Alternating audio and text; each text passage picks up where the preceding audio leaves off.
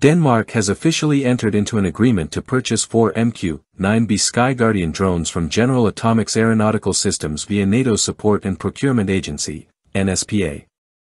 The acquisition was initiated by the Danish Defence Acquisition and Logistics Organization, FMI, and encompasses more than just the unmanned aircraft. It includes ground control infrastructure, operator training, maintenance services, and a suite of mission-critical equipment. The delivery timeline targets 2028 to 2029. Financial backing comes from the Accelerationsfonden and previously established political agreements. The deal is aimed at reinforcing Denmark's reconnaissance capabilities, particularly over its Arctic territories and the North Atlantic corridor, while simultaneously fulfilling NATO-aligned security obligations. These drones, known for their extensive range and endurance, are a strategic tool in Denmark's evolving defense posture. Built for medium-altitude, long-endurance operations, the MQ-9B SkyGuardian can remain airborne for over 40 continuous hours. Its 24-meter wingspan and nearly 12-meter fuselage give it the silhouette of a small manned aircraft, though it functions entirely without an onboard pilot. With cutting-edge surveillance systems such as the Lynx multimode radar and electro-optical/infrared sensors, the drone is optimized for missions requiring real-time intelligence and wide-area monitoring.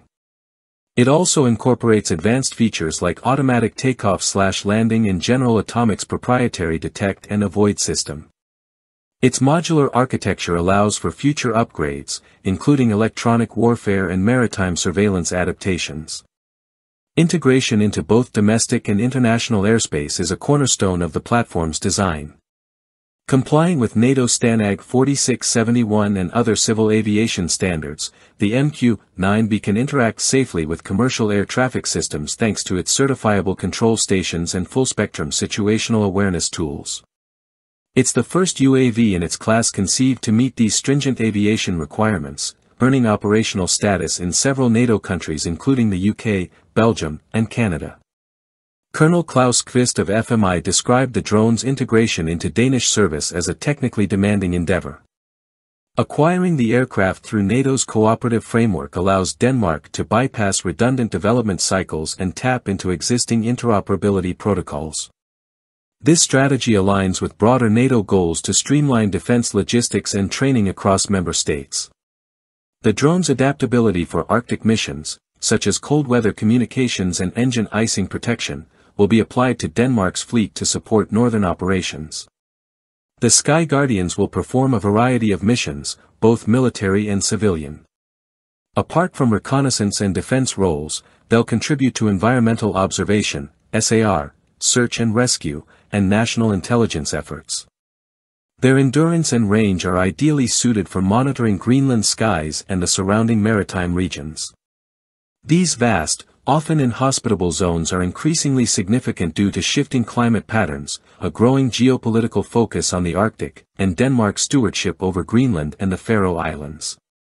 Before deployment, Danish crews will receive training in the United States to build proficiency in drone operations and technical maintenance. This initiative includes structured training modules and logistical support plans to ensure smooth integration and effective operations upon delivery.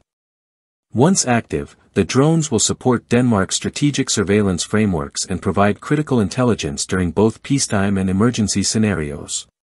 The purchase follows growing concerns in Europe over the continent's lagging development of indigenous drone systems.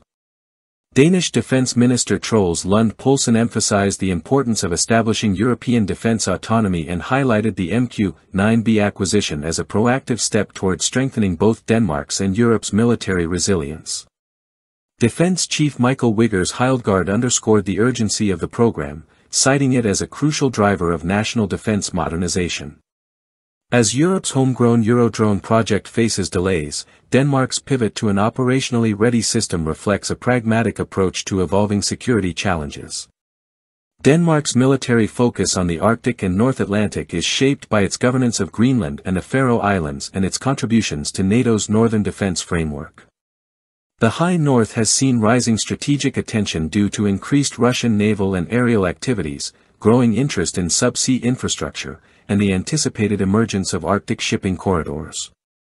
The kingdom's control over the GIUK gap, a vital choke point for monitoring Russian naval movement, adds further urgency to strengthening aerial surveillance in the region. The MQ-9B's ability to conduct uninterrupted ISR operations across expansive and remote areas directly supports NATO's goal of persistent maritime and air domain awareness. As geopolitical competition intensifies and Arctic accessibility increases, these drones offer Denmark and its allies a critical edge in early warning, deterrence, and situational awareness.